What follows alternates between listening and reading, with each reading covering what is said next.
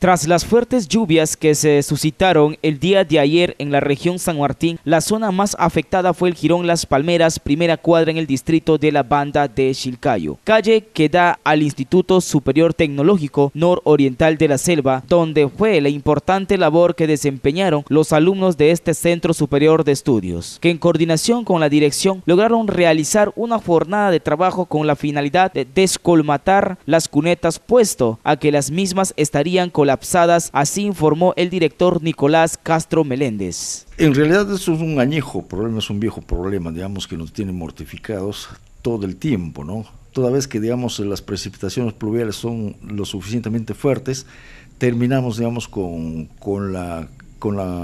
terminamos inundados y, digamos, desbordados por el agua. O sea, ahí hay un problema de cunetas. O sea, hay una sola cuneta a un solo lado, digamos, de la calle, que no es suficiente y generalmente termina obstruyéndose porque son aguas que provienen, digamos, de las alturas y vienen a gran velocidad y cargados de todo tipo, digamos, de desperdicios, ¿no es cierto?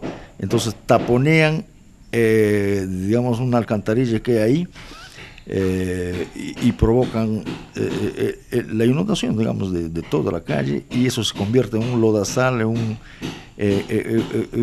digamos, se convierte casi en un río, digamos, un riachuelo en todo caso, ¿no es cierto?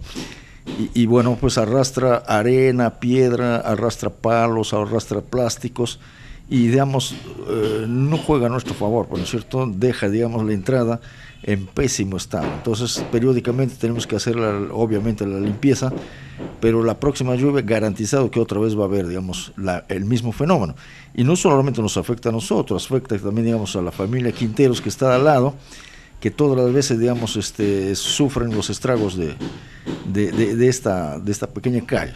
Hemos estado, digamos, en diálogo, en conversación con porque eso no nos corresponde, no nos compete, esa es obra pública, eso ya es de la calle. Pues nosotros, por nuestra parte, hemos hecho lo necesario, digamos, para canalizar adecuadamente, digamos, la enorme cantidad de agua que viene, pues, ¿no?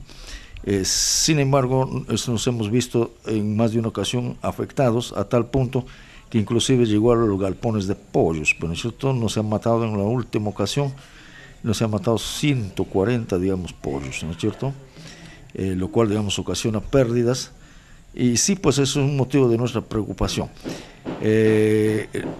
Ojalá, digamos, se incluya dentro como parte del proyecto, porque esa calle necesita pista, vereda y sobre todo, digamos, canal de drenaje, ¿no es cierto? ¿Ustedes como instituto han hecho llegar su queja a la municipalidad distrital?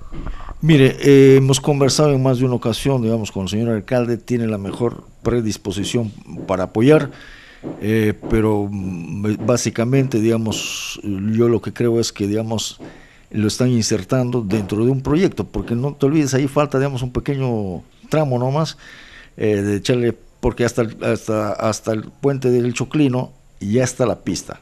Está, digamos, está la pista, está la vereda, está la cuneta, está en perfectas condiciones. De este lado falta, digamos, culminar el trabajo, y si se hacen, digamos, las cunetas a ambos lados, obviamente, digamos, que se va a solucionar el problema. ¿Ustedes están seguros de que se va a realizar este proyecto, no? Así como también están seguros de que en un próximo aluvión se van a ver perjudicados nuevamente? Como le decíamos, es un reclamo, hasta donde yo recuerdo, que lo hicimos, digamos, al alcalde, digamos, al doctor Quique Flores, luego hicimos, digamos, al alcalde Neira, y ahora, digamos, ¿no? Y tenemos la esperanza de que nuestro buen amigo, digamos, José, resuelva, digamos, este pequeño problema, porque ya no es gran cosa, no es un tramo pequeño nomás, digamos, ¿no? Y tratándose, digamos, de una institución educativa, formativa importante, donde trajinamos todos los días más de 800 alumnos y docentes y trabajadores, entonces no es una buena carta de presentación, pues la calle está hecho un horror.